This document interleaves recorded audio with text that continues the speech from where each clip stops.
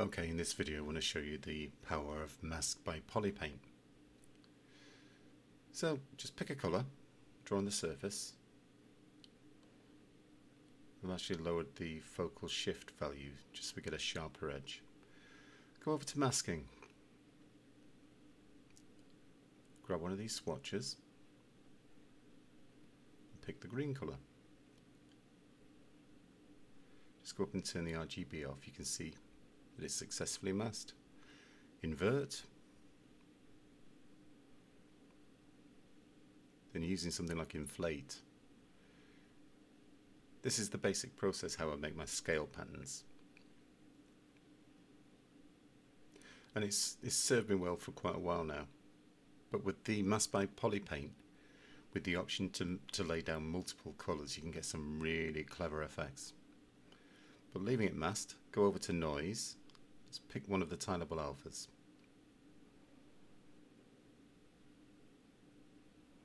Turn up the strength.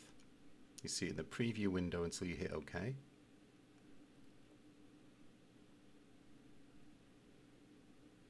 And there it is. So we can isolate certain parts, so we can think ahead with our sculpting and pre-plan what we're going to do. Now the next sequence is where I'm going to actually tackle painting on the actual T-Rex, and it will be time-lapse because it's like 3.5 hours, and at the end of it it felt like 3.5 hours of my life I'll never get back, but I think it's worth it. It's a particular discipline. And before I actually speed up the video, I just want to show you the kind of speed I work at to paint these scales. It really is this laborious. I'm not going to put you through this speed. But I learned very early on, the more time and effort you put in at this stage, the better the final result. Again, it's just the standard brush, but with the focal shift turned down slightly so you get a sharper edge. And off we go.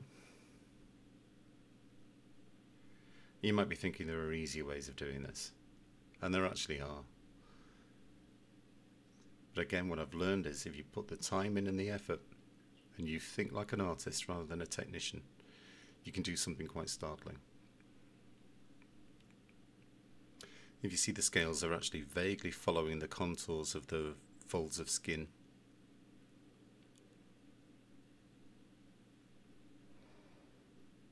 This allows you to think ahead as well and draw larger scales and plates. Try and think about the surface of the dinosaur. This snout would be pushing into trees and its snout would be buried in carcasses. It would need to be protected. And the bizarre thing is, this is kind of like the scale value size of the Jurassic Park T-Rex. Latest thinking is that the scales on a T-Rex were incredibly fine, almost to the point where you wouldn't notice they were scales until you were really too close. Right, this part of the video is 1494% speeded up.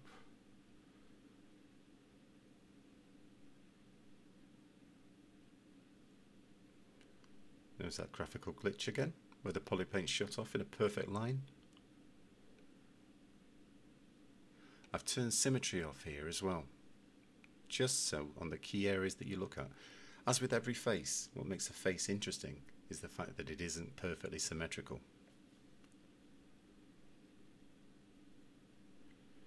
Just vary your work now and again. If you're on areas of the face where you know that your eye will be drawn to, make it interesting.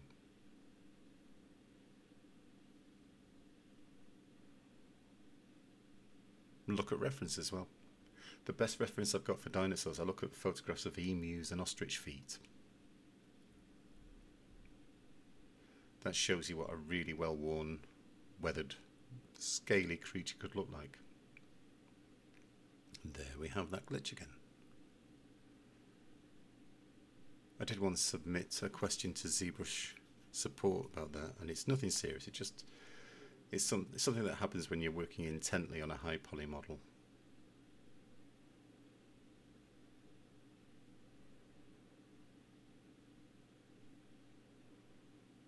But you see where I'm planning little edges and lines.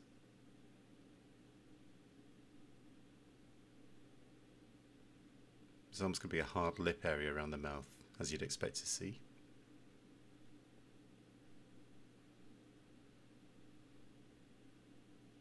And the scales are bolder and bigger where the skin is stretched over the bone of the skull.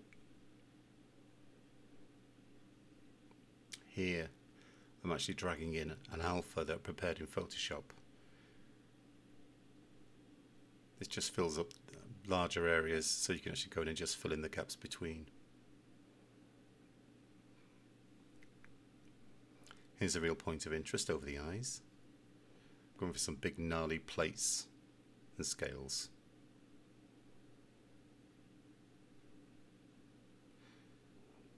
And I've worked in studios where people have almost laughed at me for doing this, saying, oh, it could be done with alphas in substance painting. You get some kind of effect in substance painting, but that's just technique.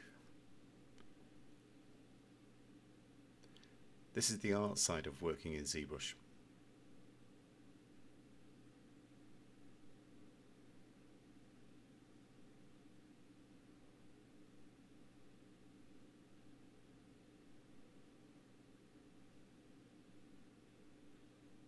Remember when I finished this process, my hand was absolutely aching. I wear out Wacom nibs as well. At least once a month I have to buy a set of 5 more.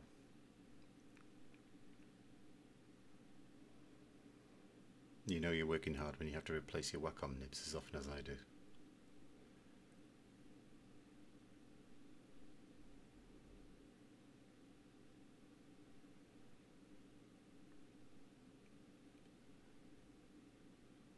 Again, it's just double guessing where little points of interest will be.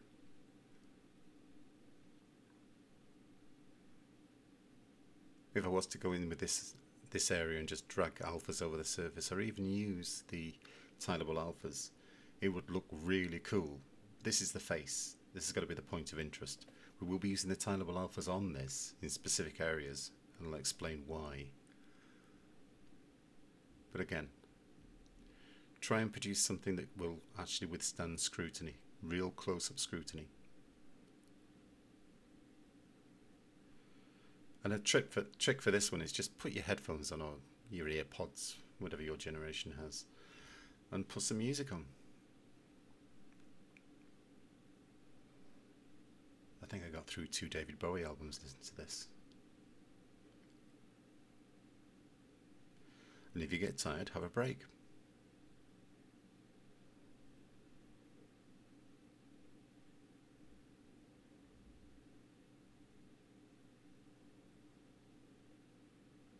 Again, turn symmetry off there, just so we have a little bit of point of interest. There's something about having symmetry on all the time, your eye recognises it and it just seems alien and artificial.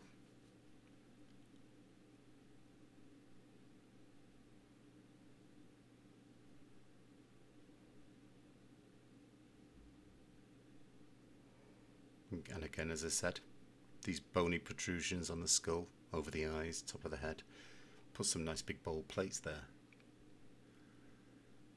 And do the larger scales in patterns as well. Your eye will be drawn to that.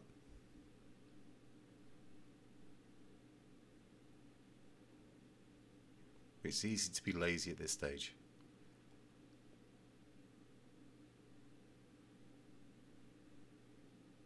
I used to actually just hold down the masking button, Control, and hand mask every scale.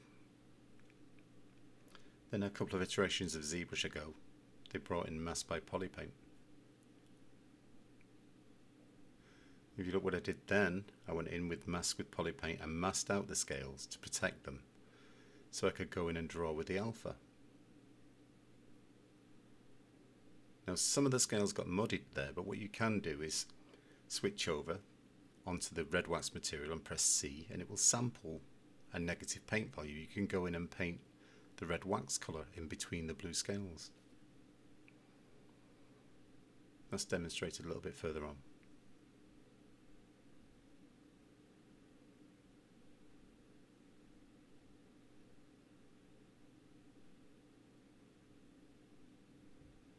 Here I am. I've sampled the basic red wax material, or the lack of colour. I'm going in and sharpening up and changing some of the forms. going in the crevices and almost erasing the blue that overlapped into the crevice and the cracks. Trust me, this will make sense in a moment or two.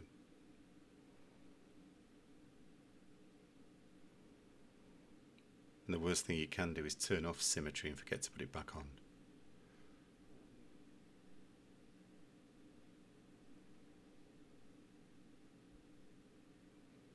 I didn't realise how many times that graphical glitch happens until I see something sped up like this.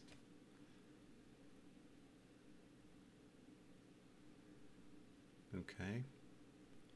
Some points of interest across the snout.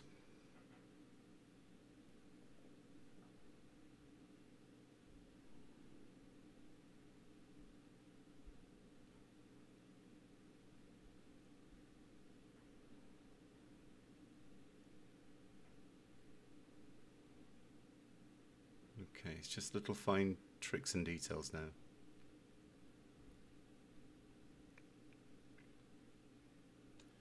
Let's have a look at it.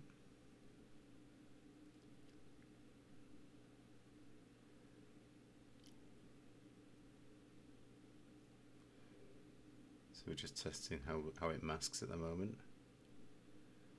So we've masked the blue scales. Go over to your polypaint and pick another contrasting colour. I picked red for this eye area.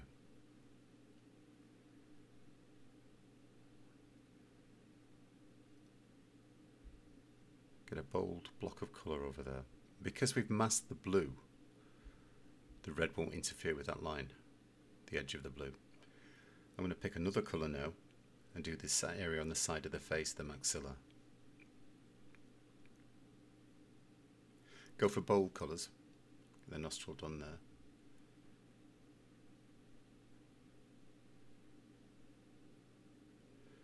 And here I've rushed towards actually painting the inside of the mouth area. We want to protect this fleshy area for when we do the texturing as well.